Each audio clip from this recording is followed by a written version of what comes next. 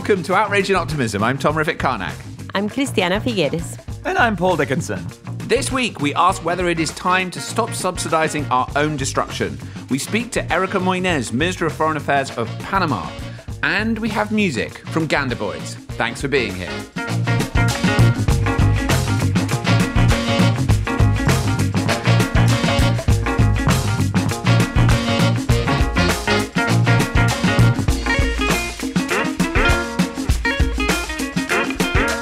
So this week we're going to bring you some interesting analysis of a report that came out that suggested that the world right now is doing the polar opposite of what we requested and suggested last week with Yuval Harari, and we'll get into that in just a minute. But just before we do, Christiana, I know you're very close to the team involved in the Earthshot Prize, and just this week, in fact, yesterday, for those listeners who are listening to this podcast on the day it comes out, there was some very interesting analysis released that shows how they are thinking about the Earthshot Prize this year. Do you want to just give us a quick overview of what that was?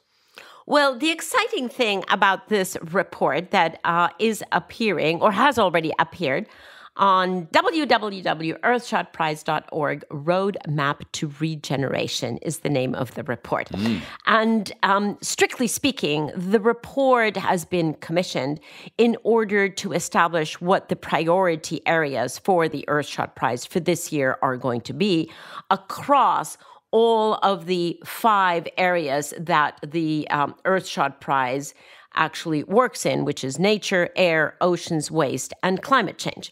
However, from the point of view of those who are not specifically involved in the prize, this report is a really, really interesting piece because what it does is it identifies in each of those global components of our crisis that we're in, it identifies the top 3 areas that would actually have us reach positive tipping points. So for everyone who's asking like, well, what can I do to have the most impact on oceans or on waste or climate or air or nature?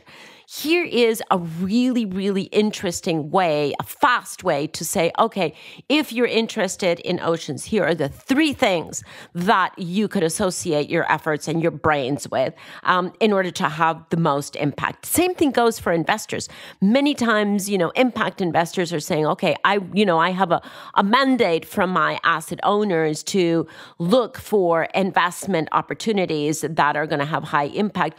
What are the highest impact areas across any of those 5 topics? Here is a really quick way of seeing that. So a very exciting report that really points toward the capacity that we have to regenerate all of these 5 ecosystems or all of these 5 components of the global challenge and be able to get us to where we need to be by 2030. Let's remember, the clock is ticking. And can you just remind us of that URL again? Yeah. I'm sure if you just type into Miss Google, who knows absolutely everything, Roadmap to Regeneration, she will bring it up for you. But if you want to go to the URL, it's earthshotprize.org and then /roadmap to regeneration. But just Roadmap to Regeneration will get it. I gotcha. It was the first time I've heard someone say www for a while. I like That's what I was about. That's what www. There you go. Because not a lot of people know this, but World Wide Web is one of the very few examples where the acronym www has far more syllables than the words World Wide Web. So don't say the acronym, just say World Wide Web. So there you go.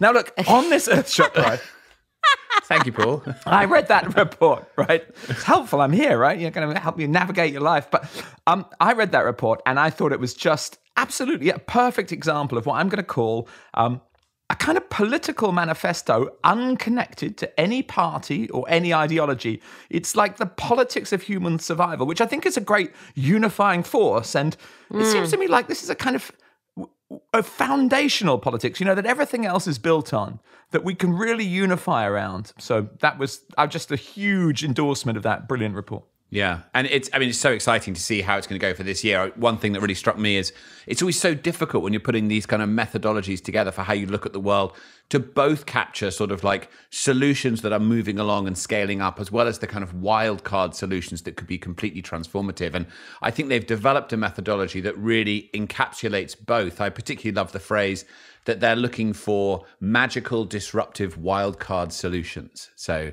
anyone out there with any of those, definitely check out the Earthshot Prize. This is going to be a big year for it. Wait, that deserves repeating. Magical, wild card. Magical, disruptive, wild card solutions. There you go. Yeah. Not bad for your Not a bad description of Christiana Figueres. task for tomorrow morning That's what at we're 6 looking a.m. for. Exactly. Now, last week, listeners will remember we had the brilliant Yuval Noah Harari on the podcast, and he talked about many things, but principally about this campaign that he has created to get 2% of global GDP directed towards the solutions to the climate and nature crises. And the day that podcast came out, another report that came out that demonstrated that right now we are actually spending 2% of GDP on environmentally harmful subsidies that are heading us in the wrong direction, financing 180 degrees opposite to what and Yuval is saying. $1.8 trillion US, 1.3 trillion British pounds. It's nervous laughter. It's nervous laughter. Financing the annihilation of wildlife, supporting destruction of rainforests. Just a little bit of detail, 640 billion of financial support for the fossil fuel industry, 520 billion for agriculture, and 350 billion for unsustainable use of fresh water. And there's lots of examples in this report around how that money is actually being utilized to accelerate this terrible path that we're on. So I would invite both of you, what did you take from this report when you had a look at it before this conversation? Paul, you always go first, Paul. Okay, well, look, what can we say? This is pretty significant. I've been fascinated increasingly with the idea that government isn't super significant in terms of taxation and regulation, but this issue of subsidies and the amount of money going through governments is absolutely critical. I looked it up actually before the call today, before our conversation. The OECD point out that, for example, of the GDP of France, 55% is government spending, 50% of the GDP in Germany, 40% of the GDP in the UK, 38% in the US. So if you think about it, kind of give or take, about half the entire economy is the government, or a little bit less. And so it's clearly an enormously significant economic opportunity, actually. And it turns out that at the very moment when people like Yuval are saying we need to put 2% into finding the solutions, and that's quite an achievable political project, we should notice that historically 2% has been kind of carved out by powerful commercial interests and is in many regards being deployed in 100%, 180 degrees, the opposite direction to the one we want. So I think it's worth us just reflecting a little bit upon the fact that, in a sense, government is a contested space, and very powerful forces do try to make use of the government for things that are potentially quite damaging, and that's something that is another political project we have to focus on. So, as all of you know, I still haven't graduated from kindergarten, and every thought that I have has a little picture associated with it. Pictures are good. So here's my little picture about this, okay? We're standing on the shore, and there's this huge wind that comes from the back. And we get in a tiny, weensy little sailboat, and this very forceful wind just goes and takes the sailboat way off into the ocean. Now, if you're a very good sailor and you know how to tack and your sail is large enough, you can probably manage this. But it does seem like these subsidies are just taking us to the off into the ocean without any positive consequence whatsoever. And just turning the direction 180 degrees would bring us back to safe shores. Now, the amazing thing about this is the money is already allocated by governments, right? So that 2% that Yuval was talking about and that Nick Stern has been talking about for decades is not fresh money, because we keep on thinking, as Yuval reminded us, as though this were new funds that have to be come up Yep. with or have to Yep. be printed or something. No, it's already there in budget. It's already allocated. And the question is, can we turn it around? And instead of investing it into our destruction, common destruction, can we invest it into our common regeneration? Now, here is a naughty little thought that I would love your reaction on. What if those subsidies were given to the same industries that are receiving them now, but with a different terms of reference, with a different mandate? What if the subsidies still went to the fossil fuel industry to say, turn off the faucet, no more digging, no more drilling, no more supply of fossil fuels? You get the subsidies, but for 180-degree different product. Turn the wind completely around. What if those subsidies still went to the agriculture industry, but with a different mandate? You can continue to be, a productive and profitable agricultural sector, but with sustainable agricultural practices. What do you think that would work? It's the same money. It's the same industries. We're not killing any industries. We're just giving them a different mandate. Yeah. No, I think this is exactly the kind of thinking that we need to actually break through and do things in a different way, right?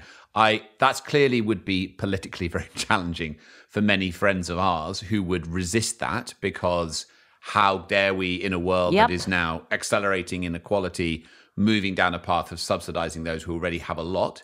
So that would make it politically difficult. But I think we need to also use the lens of, would it actually solve many of the challenges that we're facing? I mean, I think those subsidies are there for political and for development reasons.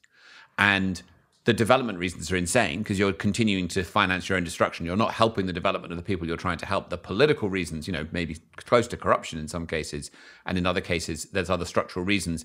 But the other challenge that may be there with what you just said, Christiana, is my understanding of those subsidies is some of it is cash, but other elements are tax breaks on revenue that you would generate to do a particular thing. So if you look for fossil fuels, you can write off certain elements of your profits as a result of taking the risk on that capital. Now, if you're not doing that and you're not generating revenue, where does the cash come from to provide the subsidy? But nevertheless, I think it's an interesting thought experiment.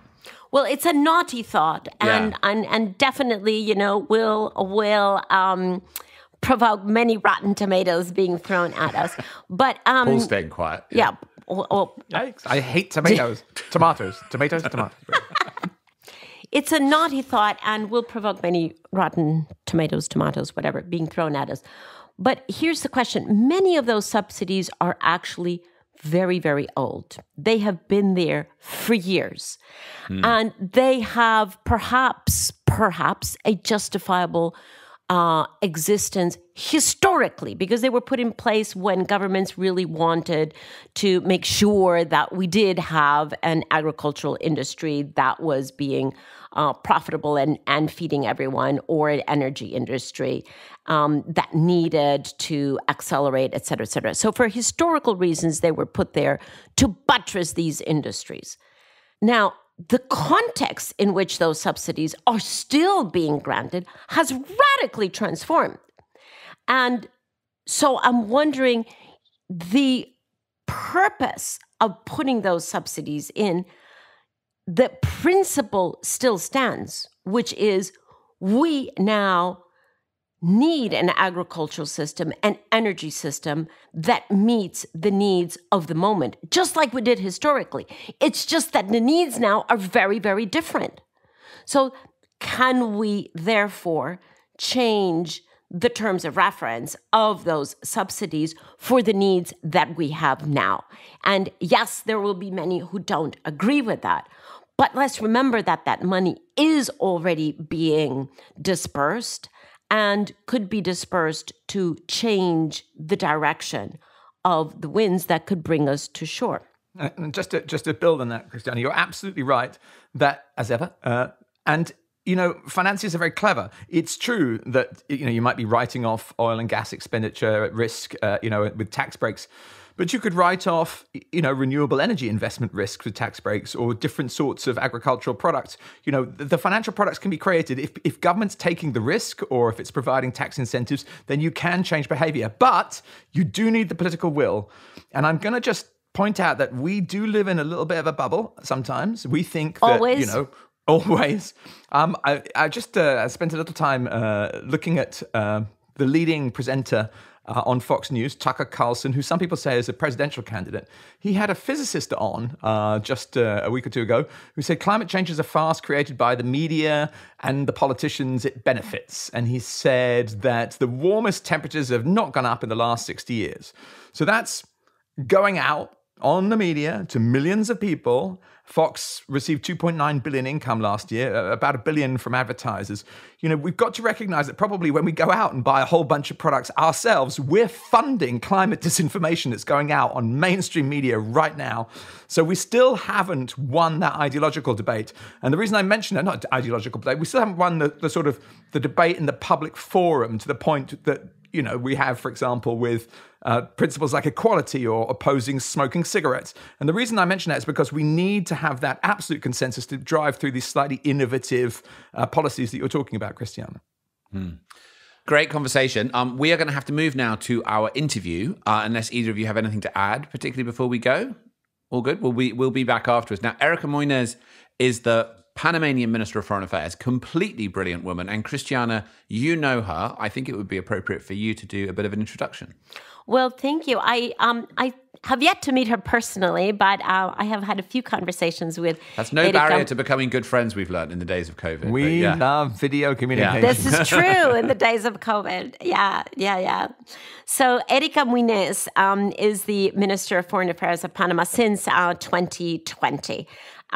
She is in her middle 40s, so a very brilliant, young, rising political star, not just in Panama, but one could say probably a leading politician in Latin America coming up, educated first in Panama and then at the University of California, Berkeley, as a lawyer. She worked first outside of Panama in New York and a couple of other cities in large law firms doing project finance, doing mostly financial legal work at financial institutions. Then in 2004, she returned to Panama to be Chief of Staff of the Ministry of Commerce and Industries, and then moved over to the Ministry of Foreign Affairs in 2019 as Vice Minister, and was then named 2020 as the Minister of Foreign Affairs. Very likely the youngest ever Minister of Foreign Affairs of Panama. What I really love about Erika is that she is what I would call a shining example of a new generation of political leaders who realize that multilateralism in the 21st century has got to become increasingly green, which means environmental issues are in this century, and especially in this decade, very quickly, rising to be as important as other geopolitical issues that have been either collaborative or confrontational over the past few decades. And so in the international affairs of states, you can no longer separate environmental issues from everything else that needs to be in the conversation between states that is so complex. And she, despite the fact that she's a trained lawyer and her comfort zone is finance, you will note from our conversation with her that she is quite fluent in environmental issues, self-studied, and quite delightful that she has done so. So let's listen to this conversation with this brilliant young foreign affairs minister. Please do remember, as you listen to the conversation, she's a foreign affairs minister, not an environment minister. Let's do it.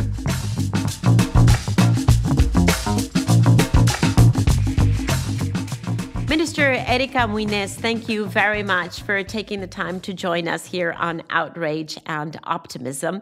You and I had the opportunity of being on the phone with each other a couple of months ago, and when I had the pleasure of meeting you then, I immediately invited you to the podcast because I think the listeners here will be so thrilled to listen to so many innovative things that Panama is doing with respect to climate change, and we'll get into that, but also to hear from such an enlightened foreign minister, because I have to say how delighted I am when I read the news that Panama has decided to impose a fee on the ships that go through the fantastic Panama Canal.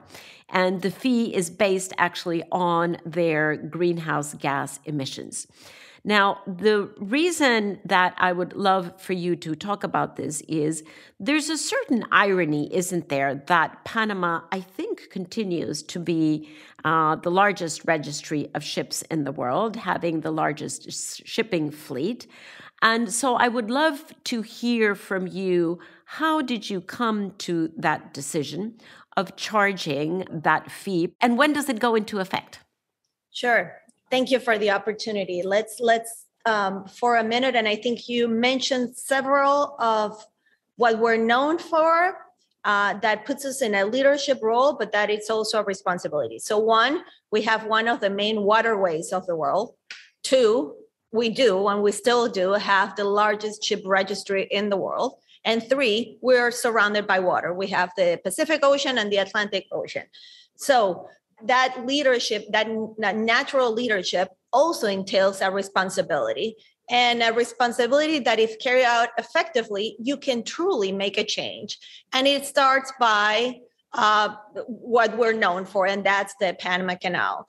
And yes, some Panamanian or that the flag of the ship is Panamanian will be affected as many others, but it's just the ships right now are, if you combine them, they are the 8th emitter of greenhouse gases in the world. So there's a huge focus at the moment and what we do about the shipping industry to turn it into a more greener and more eco-friendly, understanding the damage that they're doing right now and how we can transition effectively.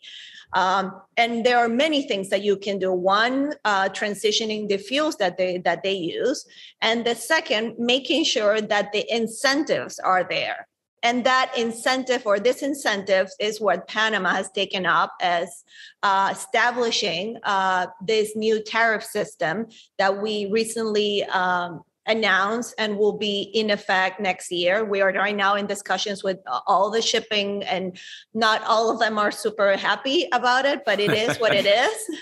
And it will happen regardless of the pushback that I think we are receiving. It is the right incentives. So it's been structured, and there are several elements: how you structure, what is the fuel that you're using, how much is the reduction that you're proposing to make up for what that tariff will be for you. So there's 3 elements, and I think it's just one of the many areas that I think we're right now very ocean focused. We recently, just last year, enacted the protection of literally the equivalent of the size of our country is right now protected in oceans. We were the first after we announced now Costa Rica, Colombia, and Ecuador will be joining in that protection. And I think it's just, there's so much that we can do in the oceans, and every little thing that we do has a significant impact in what we're trying to do in terms of protecting the planet. Well, I can understand perfectly well that there was pushback from the owners of the ships abroad who have to use. What was the dynamic inside? Was it immediately taken on, or were there some sectors that were concerned about this?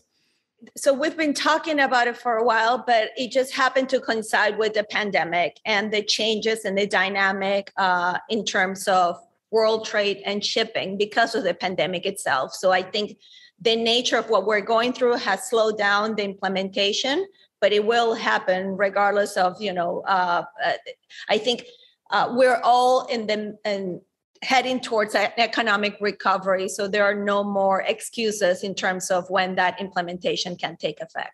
And is there a clear idea already, Minister, of what the resources will be dedicated to? Well, the Panama Canal has a specific allocation, some for the operation, and then the other one goes into the government. And we're now currently discussing how much of that budget of the general government it's allocated to protection and restoration. One of the things that I think that are interesting is on the Pacific right now, we're establishing what will be the largest scientific station in the Pacific. And here's why it's interesting, because you'll be able to measure what are you doing that is positive. So, because one thing is saying I am protected. So, but what does that mean? Are you regenerating by this much? Or I mean, are there species that are now starting to regenerate? So having a station and having absolute and specific hard data in terms of what that means for the protection of our oceans and the regeneration of the biomass, which I think will be key in convincing other stakeholders on taking similar policies. So that's a nice segue, Minister, to another topic that we wanted to invite you to share, which is Panama's status as a carbon negative country, one of only three, Bhutan and Suriname. Carbon negative meaning that Panama absorbs more carbon from the air than it actually emits, than CO2 that it emits. I totally understand that from Bhutan and Suriname, but from Panama, that is a very interesting equation that you have been able there to figure out, because Panama definitely has more industry, more transport, more emitting sources than Bhutan and Suriname. So how did you figure that out? Is this the result of the equation of how much of Panama's both forests and oceans are absorbing, or is that the result of only the land absorption? How did you do that, and why is it important for Panama? Yeah, so this is not just for the record, Panama saying we think that we're carbon negative. We actually, there's a certification process and inventory process. So you create an inventory where you bring people along. You set up essentially a catalog of how much you're emitting versus how much you're absorbing. And it is mostly focused in land. And we have historic three elements that finally, I think, combine, and we've been able to sort of get a hold on what's happening in Panama. One, historically, indigenous populations have gotten huge amounts of land as protected areas. And that has, and this is not just in Panama, there are several countries in the world where, thanks to those indigenous populations, they are truly the gatekeepers of our forests. So in Panama, they've been able, because of those protected areas, to keep away large developments in our forests. So that's number one. Number two, we have a significant amount of renewables in our energy matrix. And number three, the Panama Canal.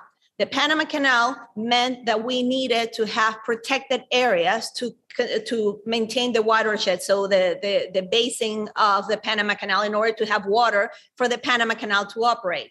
So those three elements have been able to allow for this inventory of the carbon that we emit versus the one that we absorb to be positive for Panama and for the planet. Now, going back to your point that you understand Bhutan and Suriname. So that's what I find fascinating, and that I think it's a story for the world. It doesn't matter what your economy is. So Panama, yes, we are an industry and service-based economy. We're able to get there. Any other country could. It's just a matter of deciding, of protecting your areas and actually committing to it. And I think that in our discussions with both Bhutan and Suriname, not even Bhutan and Suriname are also similar in their economies or where they're located. So the Exactly. three of us are Yes. different places, different economies, different everything, and we are able to get there. So I think it's just a positive story to tell that neither the three of us I will also say we have not received any form of resources from all those wonderful funds that have been created to support and to maintain, to keep off the warming of the planet. So I think that we share not only the positive, but the frustration as well as not getting those resources as people would assume that you're getting them. And also the challenge, because the fact that we're carbon negative now doesn't say, or there's no guarantee that we'll stay that well. So there's also efforts in order to make sure that those areas keep on being protected, and that the protection always is not something you're saying, that there's actual review, surveillance in order to make sure that the areas maintain that pristine component. And in order to do that, you need to have the society believe that is good. There's no way in the world that Bhutan or Panama or anybody could safeguard all their either their ocean or their forest. You need the people, the citizens, to say, this is good for me because ultimately I benefit from it, and understand it. Because when you have everybody as a gatekeeper for those restoration and reforestation plans, it becomes effective. Otherwise, it's just something nice that you say, I'm protecting, but when you do and you actually do the inventory, you realize, well, but there's not the forest that I thought it would be here, because it becomes something that we as a country believe that is good for Panama. And what is good for the economy is good for the planet. It's just that change of mentality. People think that it's more costly, and sometimes it is. But once you get there, it becomes better for the economy. You create more employment. It's renewal. I mean, I will go on, but it's just hopefully a change of mentality that we need more countries to follow along. Well, we would completely agree with you, but how did you get there? Yeah, that's my question. I have to. Same question. You said any other country could do it. You said society must believe in it. And we've spent, a couple of years now talking about how so few countries, if any, have managed to do it. So if you can give insight into how you arrived at this incredibly advantageous position, it would be wonderful for our listeners. I think that it is the concept. Panamanians, we've always been sort of prone to trade, right? So it's a mercantilist, it's a trade-based economy where people are thinking, what is good for me? How do I benefit? And to set up campaigns, which we've done in the idea of, no, you're helping the planet or whatever, you're helping yourself. If you protect that tree in front of you, you are protecting yourself. You're going to get tourists that are going to come. You're going to have the produce of whatever. So to change the mentality, and it's education. The education at the end is the key. We are right now working on a new area, and we have two components right now for the new area that will be protected. Education, number one. If you're not educating the people that are nearby, then you have riots, you get frustrated. They say, I can't eat enough because I used to fish from, for instance, that sea, and now you're precluding me. So education, including how are they going to make their livelihood if you are precluding them from their normal means. And the second, surveillance. Because again, if you're not making sure that it is happening, then it's just something nice to say, but it's without any results. And how is that surveillance? Is that monitored through satellites? Is that the Panamanian army? What is the surveillance? We have a lot of satellites now working both. So there are news for the ocean that will be in place for the new protected areas. And we have also for the forest. And for the forest, they've been absolutely key, because it is hard, again, to have these vast areas and without somebody actually monitoring. And you'll see the graphics of somebody coming in and then cutting a tree in the middle of the night and then smuggling wood from that tree. And you cannot prevent that other than by having that technology available, connected to the environmental police that we have that are doing, I think, an incredible job. Minister Mouynes, that's amazing. Like, we have a lot of satellites, and this informs the environmental police. I mean, honestly, you're speaking like a minister from the 23rd century, if I might say so, not the 22nd century. So really, huge respect. And may I ask a question a little bit? Christiana alluded earlier to the fact that you've been pioneering some thinking about how, as foreign minister, that's also,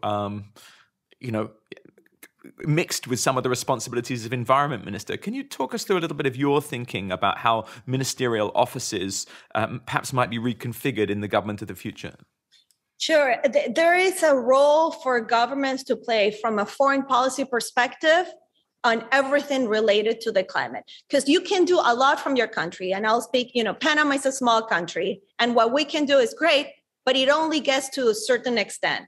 The protection of the oceans that I was referring to, the fact that we protected our area, we're a tiny country. Colombia, that is next to it, is huge compared to us. The fact that now they've joined this idea of protecting the Pacific corridor, as well as Costa Rica and Ecuador, made it amazing. Now we have Galapagos, we have cocos from Costa Rica. So mixing the foreign policy aspect and make it also a priority, because then you get the support, the political support. These are not easy decisions.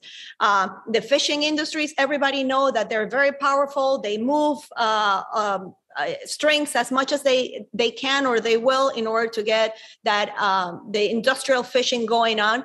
So having the support from other governments saying, do this, it will be costly, it will be expensive, it will be hard for you, but I've done it, I've gone through, I'm going to support you.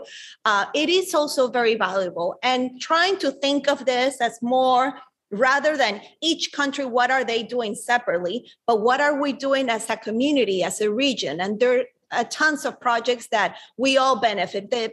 I was mentioning, for instance, education. The same education that the Panamanians need on the new protected areas will be the same that Ecuadorians need or that Costa Ricans need. So these are also interchangeable skill set that it is easy also to get finance and to get the cooperation going. So again, that element of coordinating amongst countries. Bhutan, Suriname, and Panama, the three countries, we don't have diplomatic relations with Bhutan, but we were able to talk about this and to form this alliance. So it is a beautiful aspect that we can connect, that should be a priority, and there's so much that we can do together.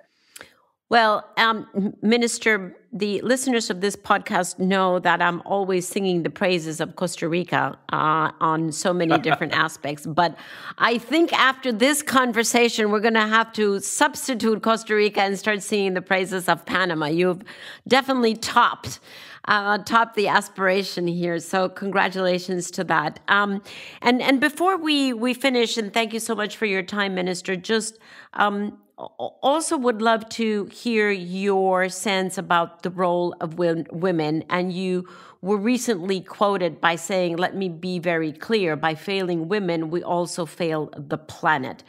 Some thoughts about that? A lot.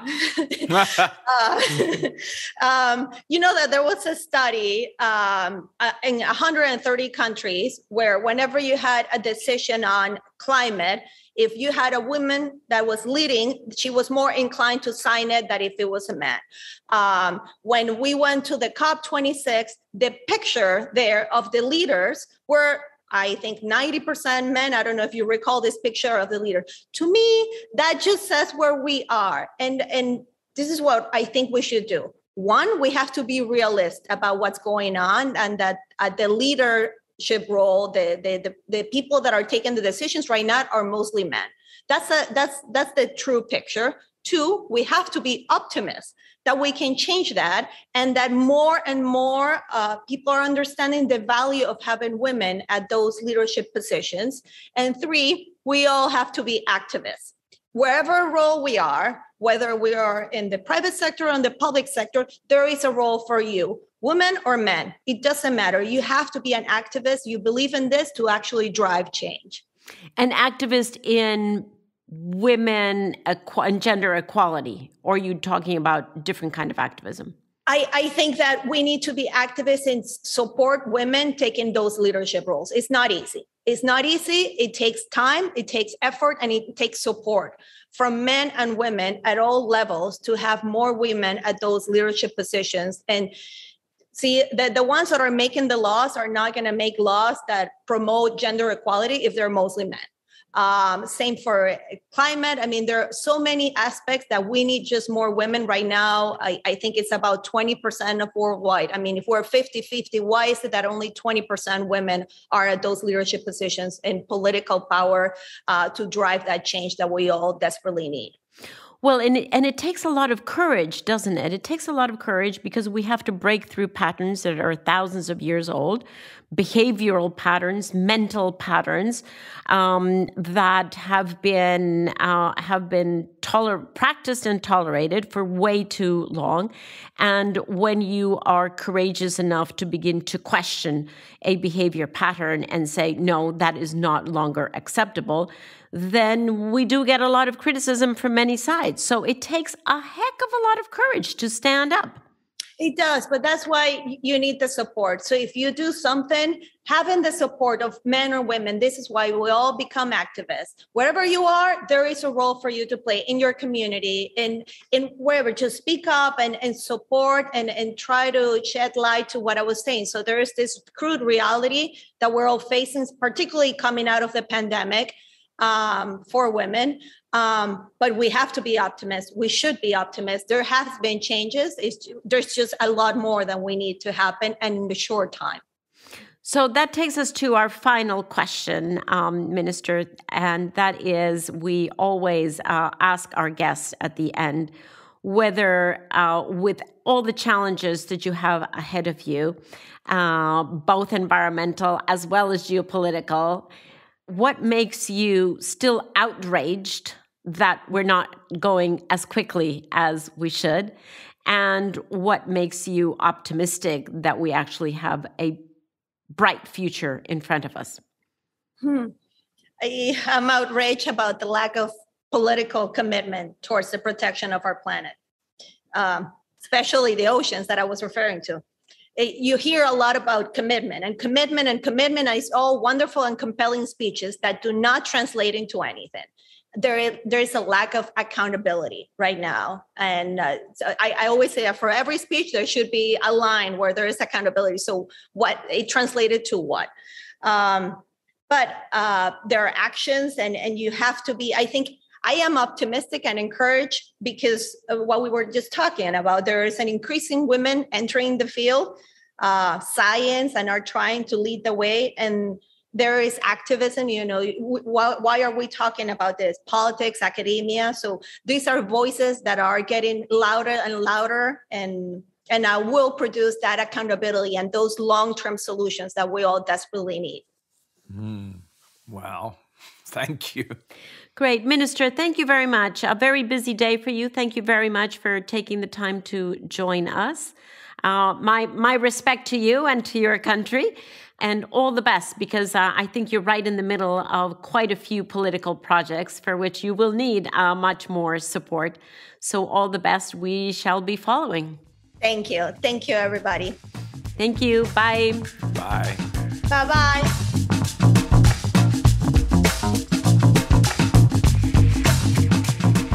So fantastic to be able to have the Panamanian Minister of Foreign Affairs, Erika Mouynes, on this podcast. That was incredible conversation.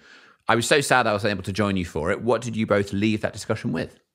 I think, referencing our earlier conversation about government subsidies, really exciting to see that there's this differential tax for the state of Panama, huge revenue earner.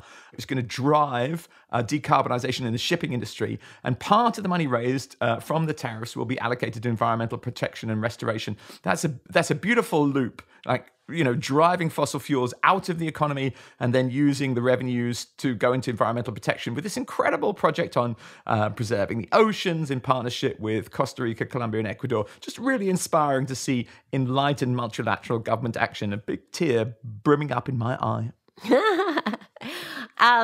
Yeah, I totally agree that, this new carbon fee on the Panama Canal what a brilliant, eco-innovative financial instrument to be able to derive government-owned resources and then put them into where they ought to go, which is to the protection. And she reminded us, of course, that the watershed that is on both sides of the Panama Canal is absolutely critical to the functioning of the Panama Canal. If you don't have those two watersheds protected, the canal will not be able to regenerate the amount of water that is necessary for the passing of these ships, because 52 million gallons of fresh water are used in average by each transit of a ship through the Panama Canal. Wow. So when we say, that the watersheds need to regenerate the water, it's not a few drops. 52 million gallons of water for each ship that goes through the Panama Canal. And that's fresh water that is just dumped into the ocean and needs to be, as I say, needs to be regenerated. So that has to be multiplied by the average of 38 ships that use the waterway each day. Such a beautiful, crisp, clear example of how the protection of nature is actually totally in our interest and why government resources should be allocated to that. Incredible. I've been trying to do this on my calculator and I haven't got enough zeros on the screen, but it's a lot of water, right? And what do you make of her as an individual, as a person? I mean, isn't she a force of nature?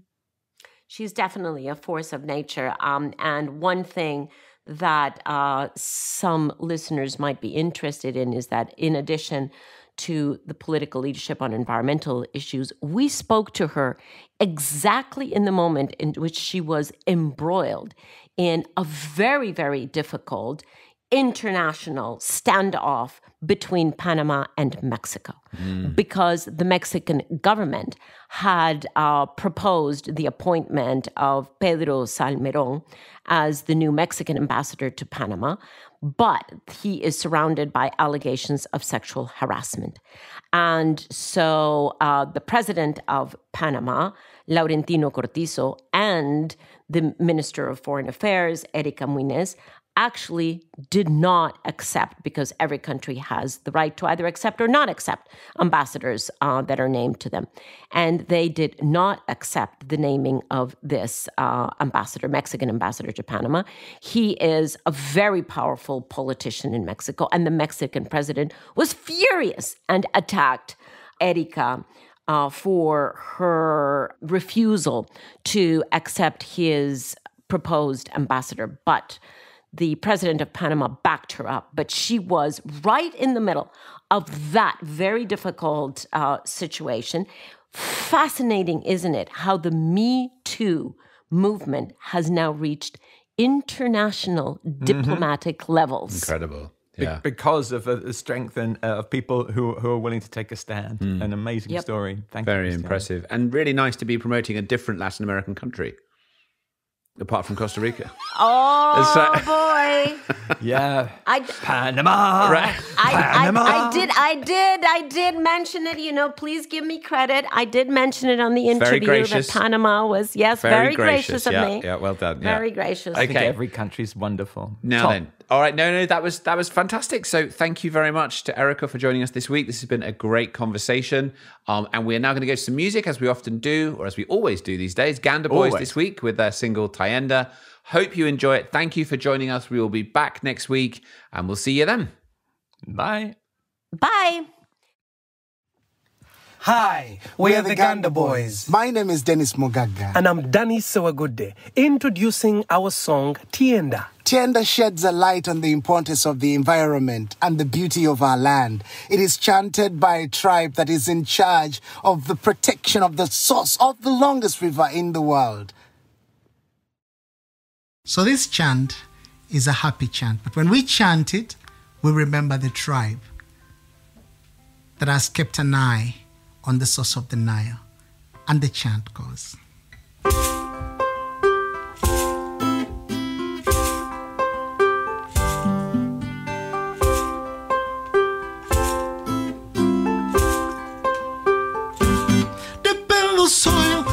of the land. Oh, how my heart longs to be there again. Like the days of my dreams, and the nights alone by your strings. I feel the magic and I feel the peace. With lions, wildebeests, with the eagles flying high. I want to take you to Mbale. I want to take you to Ankole. I want to take you to Uganda. I want to take you to Usoga. There goes my soul. There goes my mind. All the beauty you could ever find. Oh, my motherland. Oh, Mama Nyevo. Oh, my motherland. Yeah, Mama Nyevo. Oh, deep in the forest across the land, I hear the calling and I understand. Like the song of my soul. How my story will end. Go and body tender. Uncle, my tender. Uncle, body tender. Now you're gonna sing along with us. And you're gonna do something very small. And it goes tender. Tender. Louder. Really? Louder. Louder. You guys are the best. Louder. Oh, go and body. Oh, chili sangu amaido. Oh, chili sangu embodio. Oh, chili sangu amaido. Oh, chili sangu embodi tender. Nende chili sangu amaido. Thank you. When I feel the magic and I feel the peace of the savannas, the mountain peaks, like the great days of old, when the Nile overflowed, our abundance across the land, and the people dance hand in hand. Namasagani, namasagani, namasagani, bupadengo, whoa, whoa, whoa, whoa, namasagani, namasagani, namasagani, namasagani, oh, tender.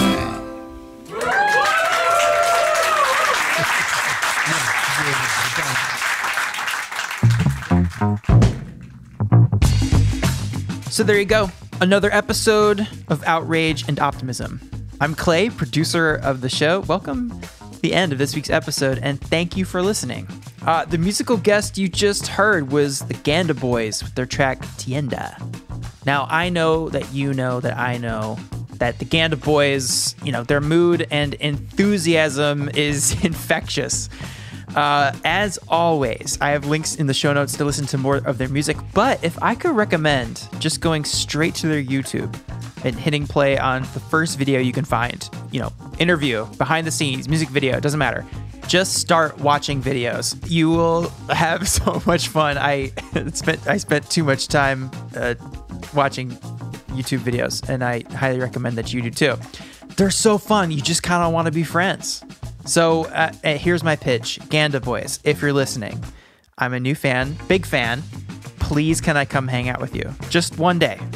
I just want to ride around one day, do whatever you're doing. I'll be quiet. Maybe we grab lunch and a coffee, anything. Please consider my request. So yes, Ganda Boys on YouTube.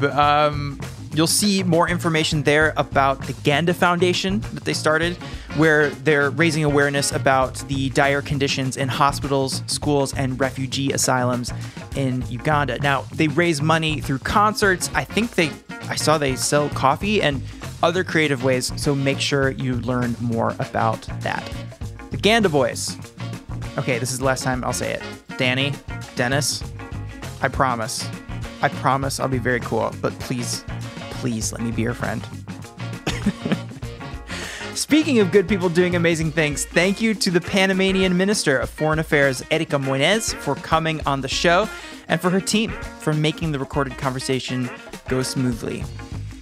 When Christiana says someone is a rising star, it's time to go on social media and give that person a follow. Links to Minister Mouynes' social media accounts in the show notes for you. Okay, Okay, that's everything for today. Just want to update you on our schedule for next week with the podcast. Next week is a busy one. We're going to have 2 episodes in your feed, one on Tuesday and then another like regular on Thursday. Tuesday's episode is about the new IPCC report coming out, and that report's coming out on Monday. So our podcast will be in your feed the following morning. And then Thursday's episode is about the crisis surrounding Ukraine and all of the implications of the world's actions in response for climate. So the best thing you can do now to make sure that you don't miss those episodes is to hit subscribe or follow. Thank you for doing that. And certainly, last but not least, if you like this podcast, we are calling on our dedicated listeners to give us a rating and a review on Apple Podcasts. We read every single review you write. And if you have feedback or thoughts on the show, you can email us at podcast@globaloptimism.com. There you go. That is it from us. Enjoy the weekend. We will see you on Tuesday. Bye.